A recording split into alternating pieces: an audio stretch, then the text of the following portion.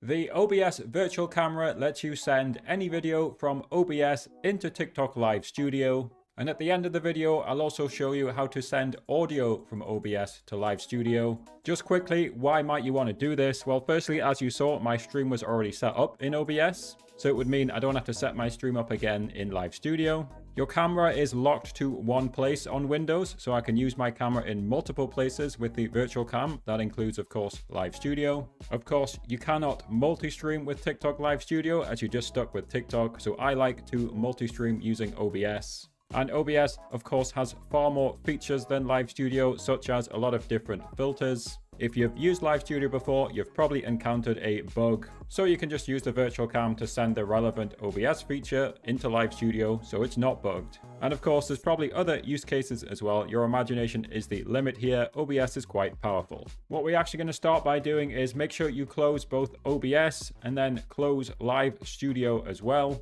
If you don't already have it, download OBS. I'll put it in the description. Don't open it yet. And you need OBS closed because you need to also install Atom Vertical, which is in the description. And for multi-streaming on the same website, I would recommend Atom Multistream for free multi-streaming. So run both the Atom Vertical and Multistream installers. And now it's time to open OBS. So before we open OBS, let's talk about a key reason I got to 235,000 subs on this Shorts channel, and that was using captions. Today's sponsor, Riverside, which is in the description, lets you add automated captions easily. So I'm literally just going to show you this in real time. I'm going to edit down a recent landscape stream into a vertical clip with captions. So firstly, I just uploaded it. You can also just record in Riverside, and I'm just going to edit the recording. At the top, I'm going to change it into 9:16. I'm going to hover on the left and find a section that I want. Looks like joining TikTok agencies is a good section to make a clip from. And then I'm just going to highlight the text I want to make a clip with. So it looks like from here and somewhere down to here would be a good clip. So I'll press the three dots and I'll create a new edit only with this. I'm just going to click on these dots to remove all the pauses as well.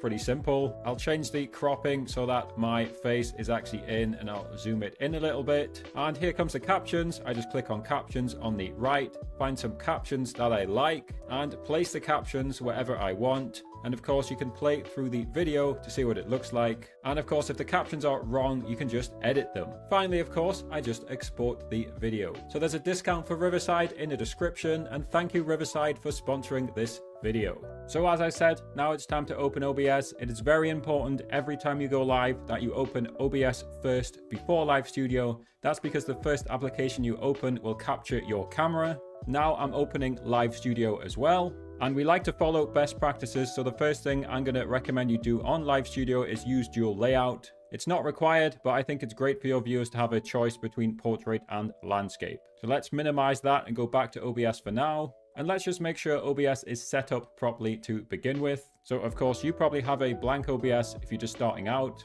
So let's start by setting up some new settings and scenes. So to start with, I'll click on Profile and I'll click on New. Make sure the Auto Config Wizard box is checked. I've named mine Virtual Cam Profile. You name it whatever you want and press OK.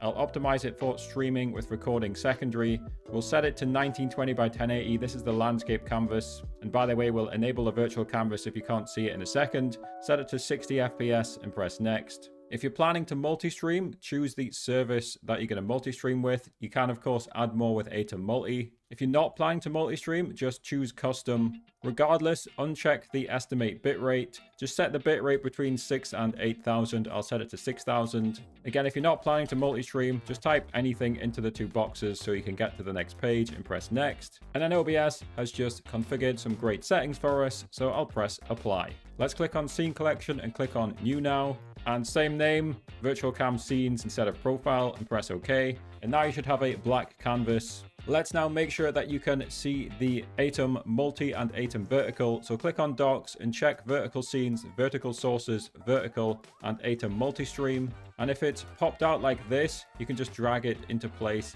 and place all the different docs and resize them as you wish. Now let's just set up a basic live stream in both landscape and vertical that we can send to Live Studio. We'll follow best practices here. And of course, I'll basically just do the bare minimum. You can feel free to customize it the way you want. So we'll add the audio in a second, but we'll start with the scene on the left here, and I'll rename this And I call it something like gameplay scene or screen sharing or anything like that. Underneath sources, I'll click the plus button. I'll choose display capture. Name it whatever you want. I'll name mine monitor 2, and I'll find the correct monitor. We'll capture the cursor and we'll press OK.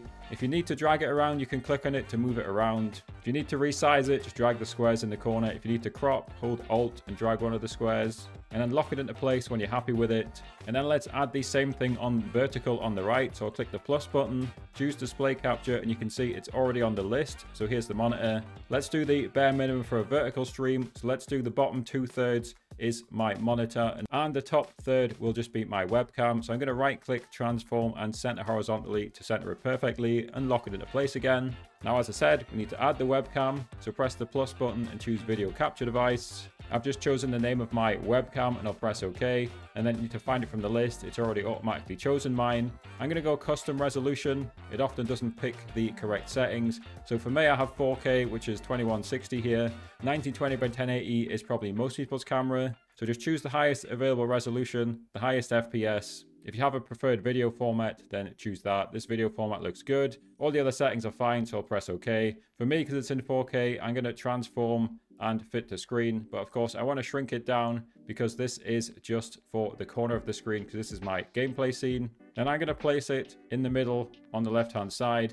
I'm also going to right-click, transform, and I'm going to center it vertically so it's perfectly centered, and I'll just lock it into place. And once again, I'll do the same thing on the vertical one. Once again, it's way too big. I'll transform, fit to screen, then I'll just drag it at the top into place like that and lock it when I'm happy. And I also strongly recommend Tikfinity on the actions and events page. Just make sure you add screen 1. I'll put my full guide in the description. But basically, click the plus button, choose browser. I've named it Tikfinity Screen 1. I'll paste the link in. I'll shut it down when not visible. I'll press OK. And this is where the Tikfinity alerts will appear. So if we want it in the center of the screen, I'll just transform it to the center of the screen. And likewise, I will add it into the vertical mode. And I'll once again transform and center that to the screen as well. And I'll lock them in place. Once again, I'll put my full Tikfinity guide in the description. That just gives you alerts for new follows, subs, gifts, likes, etc. And of course, we need audio now. So the audio mixer is shared between both. I'll click on settings. I'll click on audio. Desktop audio, this is usually your headset. So HyperX Cloud 2 wireless for me. And the HyperX Quadcast is my microphone. Don't need to change any of the settings there, but what we do need to change is a filter for our microphone. So I'll click the 3 dots, choose filters, press the plus button, choose noise suppression and press OK. And you can use RN noise, or if your room is really noisy, you might want the NVIDIA removal and room echo removal option. But RN noise is fine for most people. That's just going to remove background noise from things like AC and fans. And if you ever want to mute either of them, you can just press this button to mute, for example, desktop audio or microphone. Right, so now we have OBS set up. We of course want to send it to Live Studio. But first we have to configure the virtual camera to send both landscape and portrait into Live Studio. If you just want to send landscape, just press Start Virtual Camera. But again, if you want to follow the latest best practices for live streaming, I strongly recommend you send both. So we'll click on the settings cog on the vertical settings, and underneath virtual camera, just make sure both is selected here. If you want, you can copy these other settings as well. They're not too relevant just for sending things to Live Studio. And just for completeness, here's my streaming settings, and here is my recording settings. Anyway, make sure you press OK to save those settings. And now our virtual cam is ready to be sent to Live Studio. So once again, as a reminder, make sure you always open OBS first. And just quickly, I'll press this settings cog if you want to see these settings. Anyway, let's click this button here, the orange one which says vertical virtual camera. It does enable both cameras actually. It enables the landscape one too. And then you want your Live Studio looking like this. So how do you do that? Firstly, press Add Scene in the bottom left, and I'm just going to choose the blank option and press Add. And I'm going to rename it, so right-click, Rename. I've named it OBS Virtual Cam. And underneath Portrait Source, I'll click Add Source, and I'll choose Camera and press Add. I have a ton of cameras on this list, so you have to find the OBS Virtual Camera. You've probably got less cameras, which is a good thing. 3000 by 1920, 60 FPS. This video format looks fine. Basically, all the default settings look fine here, so I'll press Add Source. And of course, this might now look confusing. So let's start with Portrait. I'm just going to click on it, and I'm just going to drag it down, because again, it centers both canvases. So luckily, just by dragging it down, I now have the correct portrait canvas. So I'll now lock that into place, and now we can play around with the landscape one. So firstly, I'll click this fill screen button. Of course, I've got both canvases here. So there's a few ways to do this. What I can do is I can drag the square on the side and keep increasing the size until I just have landscape. And then I just drag down until it's filled the whole of the landscape canvas. But you can see there's a problem. It's gone a bit strange. It's flipped it. So luckily, there is a flip horizontally option. So I have to actually choose that on both. That's some strange bug. And then just resize it again in landscape so it's in the correct place. I'll lock that into place, and I'm going to have to flip it also here in portrait as well. So I've clicked on it, and I'll press the flip button.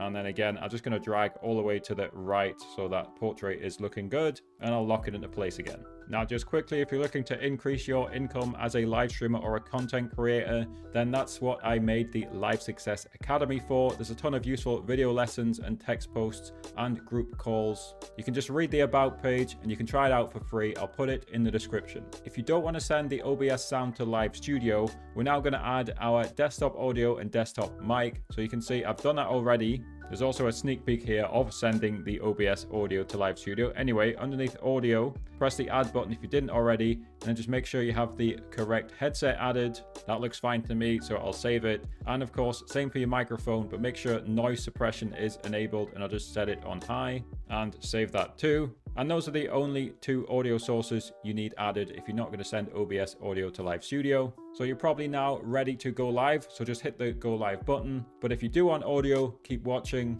And the first thing we need is a virtual audio device. I'll put this page in the description. Obviously download the Windows one. And if you have the Windows extractor, right click extract all. If you have WinRAR, you don't need it, but I'll put it in the description. Right click and you can choose one of the options. I'm going to extract it into its own file. And I'll open the file and I'll run the 64exe one, and I'll just press install driver. And I've got this pop-up saying successful, reboot the system. So go ahead and do that. And when you're back, make sure you open OBS first, followed by Live Studio, and get that virtual cam started again. And here inside OBS, here's how we can send specific different bits of audio into Live Studio. Firstly, click onto settings. Click into audio, monitoring device is cable input, VB audio virtual cable, and then just press OK. And then you'll see the audio mixer at the bottom. You just find the audio that you want to send to Live Studio. Click the three dots, advanced audio properties. For me, it's the mic, and the audio monitoring is monitor only if you don't want to hear it yourself. If you want to hear it yourself, monitor and output. So I'll choose monitor only and I'll press close.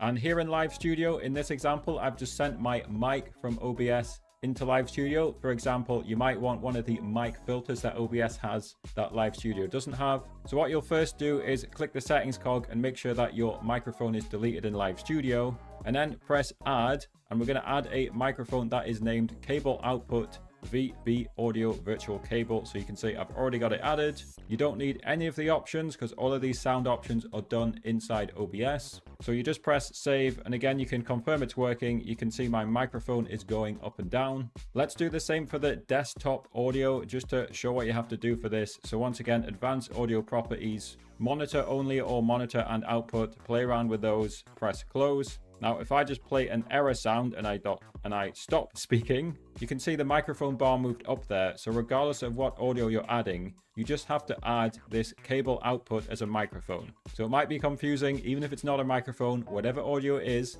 just have cable output added as the microphone on Live Studio. So as I said earlier, your imagination really is the limit here. Just quickly, if we look at filters, you can see how many different filters there is on OBS compared to Live Studio. That's one reason why people want to use the virtual cam. I can't possibly cover every single OBS filter in this video, but of course there's a ton of useful OBS tutorials elsewhere on YouTube if you want to find specific filters for OBS. And as you can see on the left here, we actually installed Atom Multistream as well. I'll put my video for that on the screen. But to be honest, setting up the virtual cam, you basically almost completely set up Atom Multistream. You just need to add your live streaming platforms with it.